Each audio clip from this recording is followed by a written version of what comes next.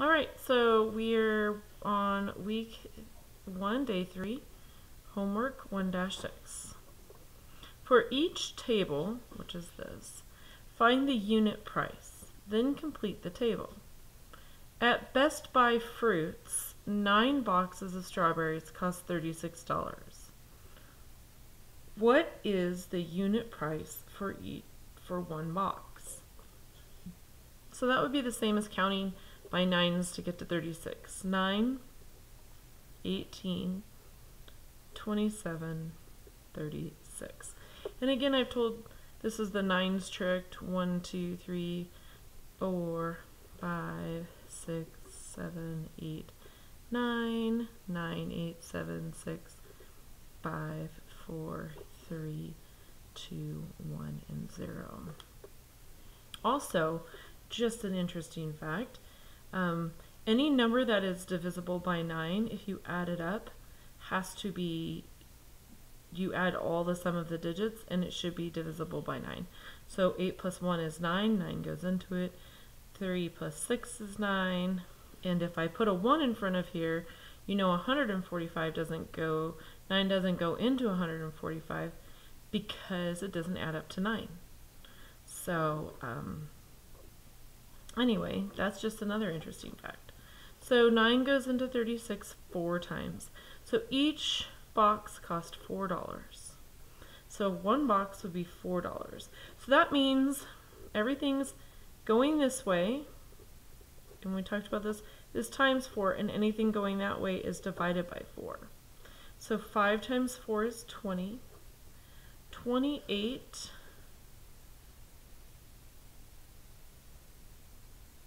goes into 4.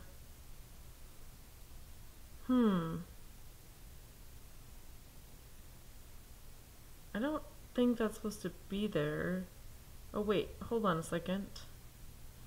9 boxes of strawberries cost $36. What is the unit price for one box? Oh, so 4. How many times, what number goes, 28 divided by 4 is 7. 32 divided by 4 is 8. And 100 times 4 is 400. Sorry, I had a brain fart there for a second. I was looking at counting by 9s. So 1, 2, 3, 4 is how we came up with this number. And then we would have counted by 4s to get the rest of those. Sorry. At Yummy Fruits, 6 boxes of strawberries cost $42. What is the unit price for one box? So to figure out the unit price, we can count by 6s. 6, 12, 24. And this is the one we were talking about. 30. Or sorry. I skipped the 18. 6, 12, 18, 24, 30, 36, 42, 48, 54, 60. Okay, that's if we're counting by 6s. So how many does each one cost? So if there's 42, 1, 2, 3, 4, 5, 6, 7.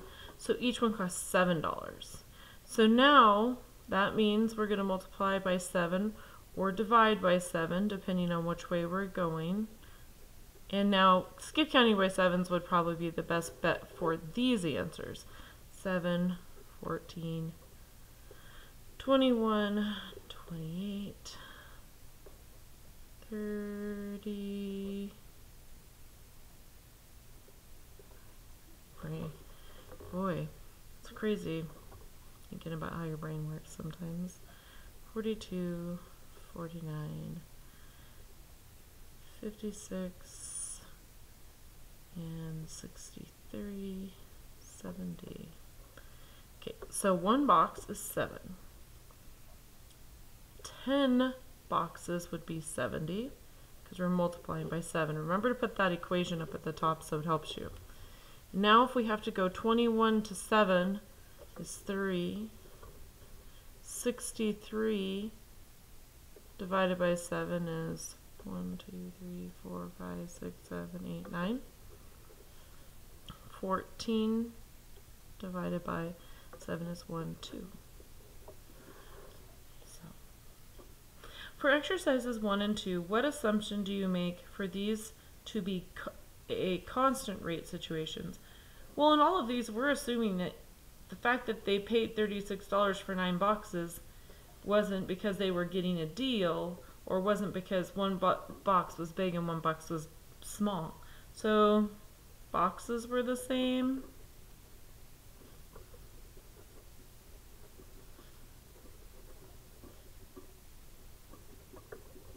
The same cost, and that didn't change. Is your assumption reasonable? Yes. At the store, they charge things per container all the time. Stores charge per container all the time. Not always. I'm just going to say lots because I wouldn't say all the time, some of the time. Describe a situation where the strawberries at Yummy Fruits might be a better deal. So even though these are $7, if these were twice as big, if you got twice as many strawberries, it would be a better deal. So it might be better than the buy it strawberries. So if the boxes, for $7 were twice as big, I'm going to say 2 times as big, it would be a better deal.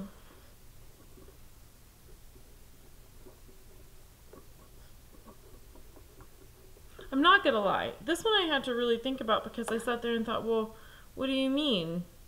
I think you're getting ripped off. And then I thought, oh, if the size of the $7 box is bigger, maybe you are getting a better deal. And I've actually seen that at the store a lot.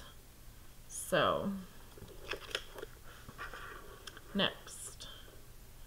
The graph shows 3 lines you graphed in this lesson. I guess I don't know where they're coming up with that. Each shows the cost for a different type of granola. Okay. Describe where the line for the cost of strawberries at Best Buy Fruits and the line for the cost of strawberries at Yummy Fruits would go on the graph. Well, obviously this is number of, so over here it's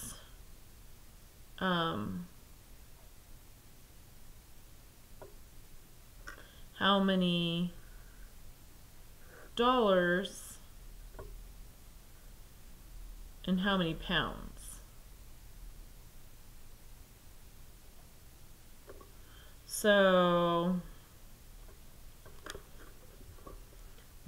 pretty sure that's what that means. Let me check. I'm just gonna check what I did with the answer key because I'm not gonna lie, I remember this one being a little tricky because, oh yeah, so it's just if this one right here represents, the bottom part represents, sorry my paper's slipping.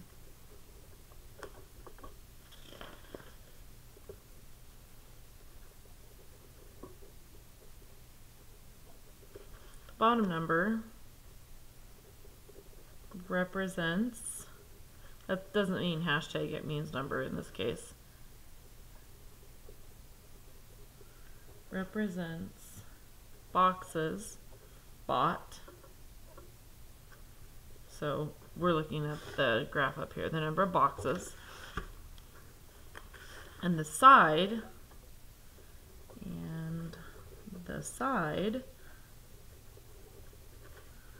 would represent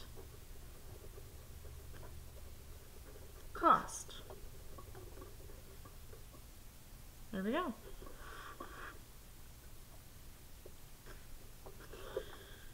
Make sure you get this down. We will be talking about this page right here in our Zoom lesson. So I'm going to write Zoom